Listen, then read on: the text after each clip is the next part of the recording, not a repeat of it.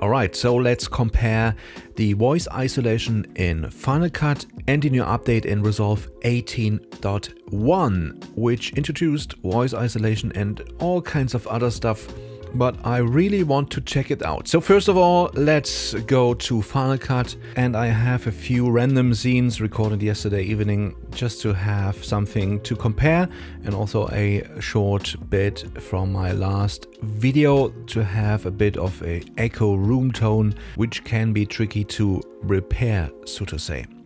Anyway, so this is the scene number one. Right, so with the new update in Resolve, there's a new option called voice isolation, and I want to compare it to Final Cut, which has the same option. And I want to compare it to Final Cut, which has the same option.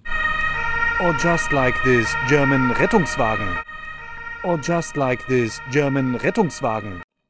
Or just like this German Rettungswagen. Or like driving in a car. Or like driving in a car. Or like driving in a car. Maybe. Audio in rooms like that. Audio in rooms like that. Audio in rooms like that. Alright, so as you can hear, it is tricky. The audio is not the best to begin with, but that is the whole thing about trying to repair background noise or something like that, and you want to clean up bad audio. So in Final Cut it's fairly easy. You click on a clip and then go in audio and you have voice isolation, and usually I try to have it around 40 or 50, which sounds good, but you can hear over 50. It sounds, depending on the source material, it sounds processed, so to say. But it does a fairly good job, especially with this ambulance in the background here.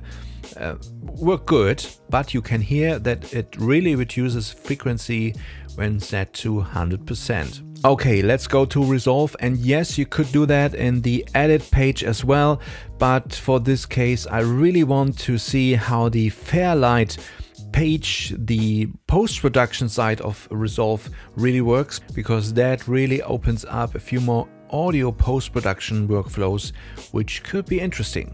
Anyways, so I have tracks.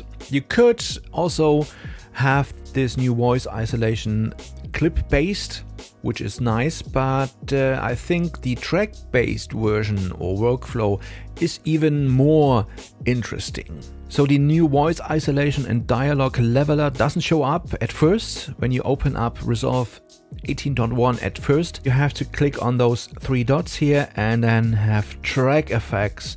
And there you go, they show up right there. So what I did is I have this voice isolation here set to 50, and then I created another track and have that on 100%. Okay, let's listen to what's happening here. Alright, so with the new update in Resolve, there's a new option called voice isolation, and I want to compare it to Final Cut, which has the same option. And I want to compare it to Final Cut, which has the same option. Or just like this German Rettungswagen or ambulance. Or just like this German Rettungswagen or ambulance. Or just like this German Rettungswagen or ambulance. Or like driving in a car. Or like driving in a car. Or like driving in a car. Maybe. Audio in rooms like that. Audio in rooms like that. Audio in rooms like that. Okay, interesting. As you can hear, it sounds a bit more natural in a way, doesn't process it too much, but it sounds different.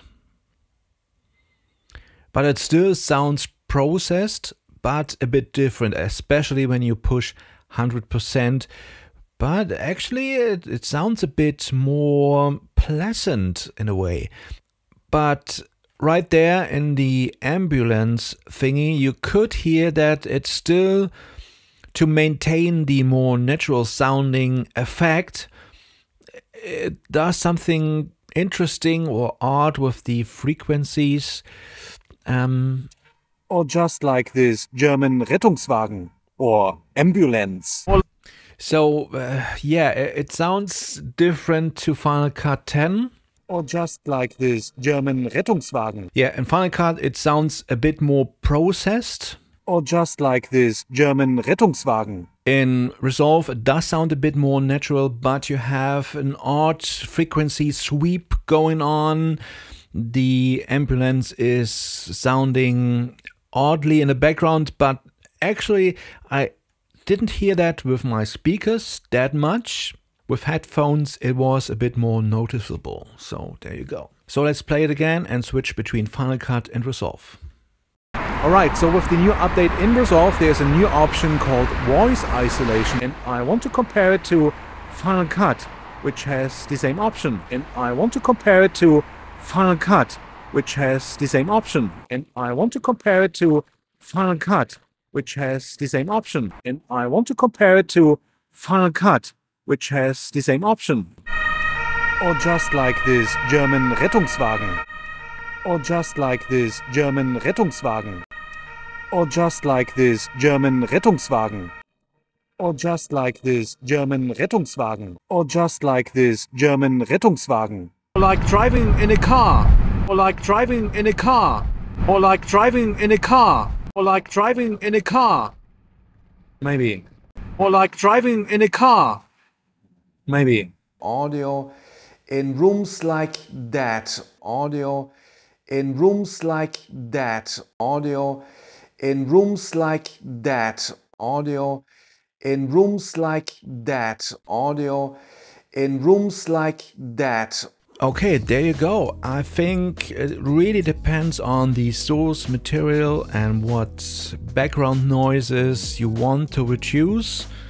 I think there's no real winner. Maybe Resolve does sound a bit more natural and not as heavily processed, but in the end it really comes down to the source material, and both noise isolations work quite well. Anyways, interesting result. Both are good. I think Resolve has a bit more sound quality and Final Cut has a bit more reduction. Anyway, if you have any questions or tips or your workflow, let me know in the comments. Thanks for watching. See you in the next one. Back to work.